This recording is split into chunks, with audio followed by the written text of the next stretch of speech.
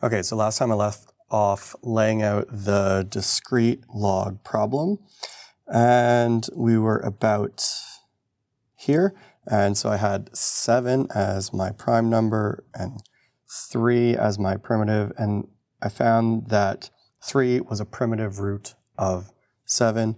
Just a note here, I put this equal sign should not be there, right? We just have 3 to the I mod 7 equals 6, and I don't know what I is without pre-computing this whole table in advance. So that's the hard problem of the discrete log.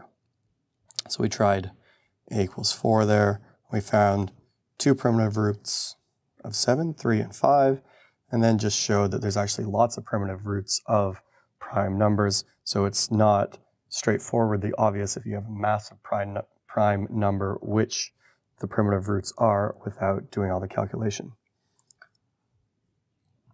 Okay, so the obvious question comes up next, which is how can I use this? What can I do with it? So I've just got the same table here as we had before.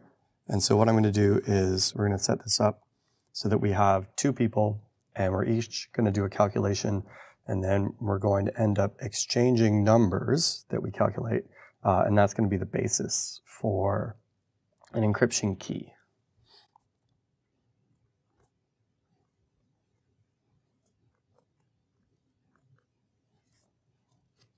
So I'm going to start by picking a number. So I'm going to pick I equals 3 as my exponent, and Alice, who I'm going to swap with, is going to pick I equals 2. Next up, we're each going to do a computation that we've already done, but I will write it out again. So what I'm looking for is, there's my number 3.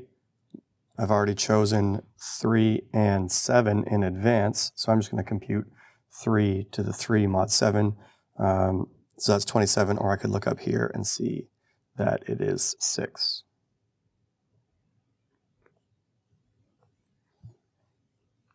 And I'll do the same thing for Alice. And so she's looking for 3 squared mod 7, so that's 9 mod 7, and that equals 2. Again, this 2 is found right here in the table.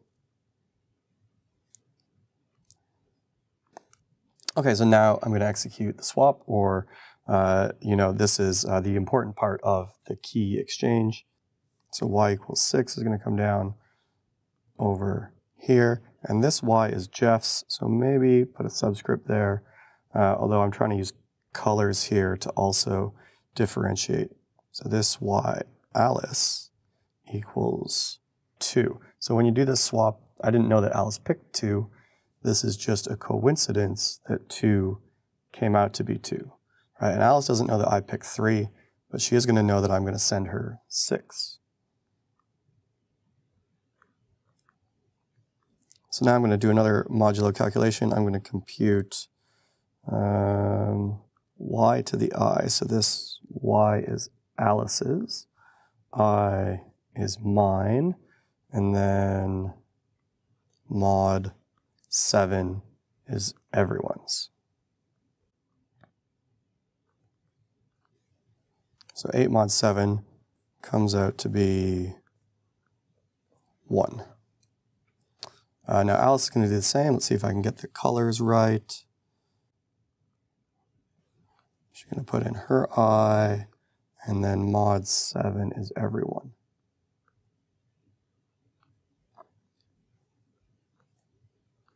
So Jeff's 6, Alice's I,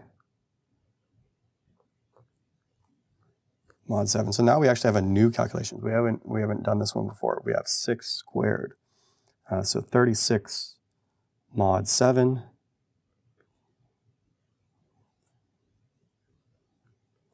Uh, 7 times 5 is 35. So the leftover here is 1. And so straight away I'm thinking, hey, hang on. Jeff also found 1, right? And so between these two, this is not a coincidence, right? And we have both calculated now the same secret value that we can use then to proceed with our encryption.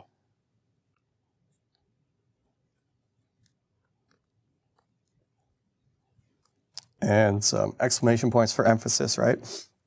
So using this modular arithmetic, and some clever features about the discrete log, here we've both been able to calculate the same key. And again, so we now have shared information of 1, but Jeff, myself, I used Alice's 2, but I didn't know the original value Alice picked. That was just coincidence. And Alice didn't know that I picked originally 3 because I sent her a 6.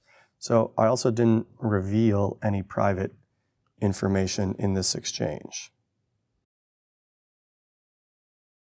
without revealing my original values. Okay, the shared secret can be that secret key in symmetric cryptography. So now I've managed to send the key, it's not sending, now I've managed to let Alice know the key, and what we can do is we can both go to some online forum, we can both share a shared password on an email account and communicate privately. Whereas before,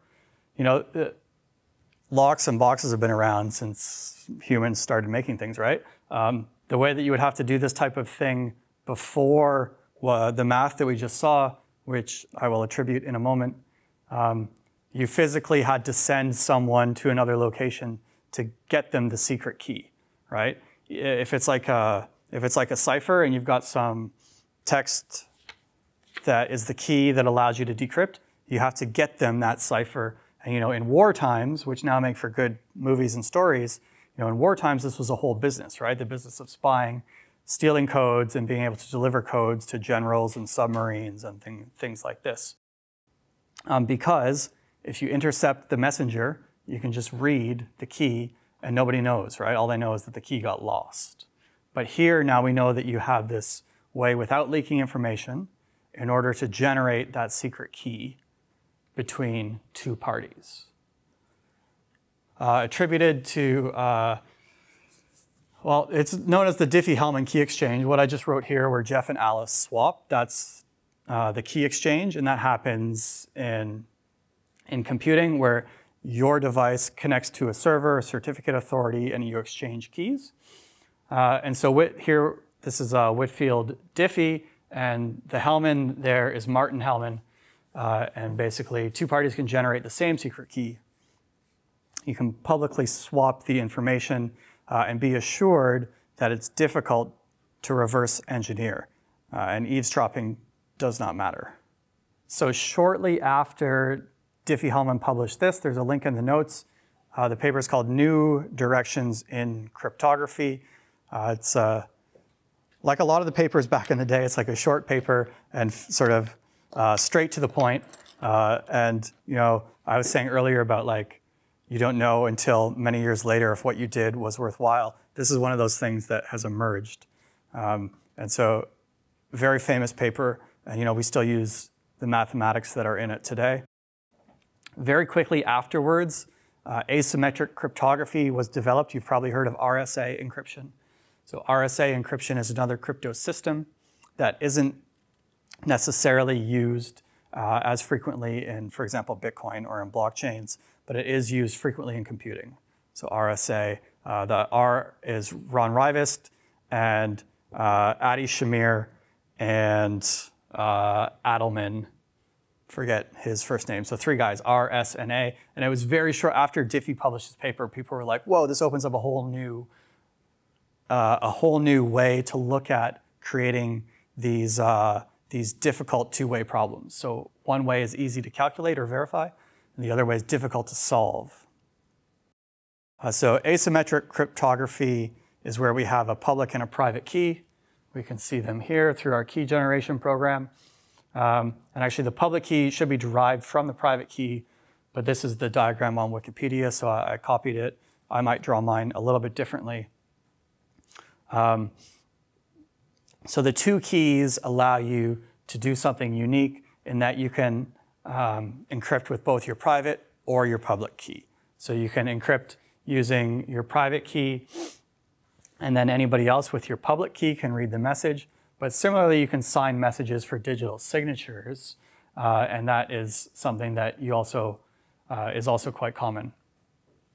So what do we have here? Bob sending a message. So Alice publishes her key.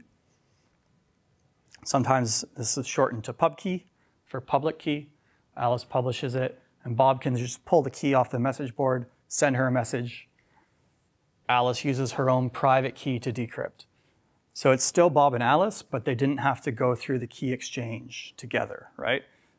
And this is sort of a many-to-one type of mapping. Many people can message Alice, like a public email address, but only Alice can decrypt those individual messages. So we don't have the time here to go through it, but I encourage you to look it up. RSA is based on prime numbers and based on the prime factorization problem, where it's easy to multiply two numbers together, but it's hard to take a big number and figure out the factors in that number.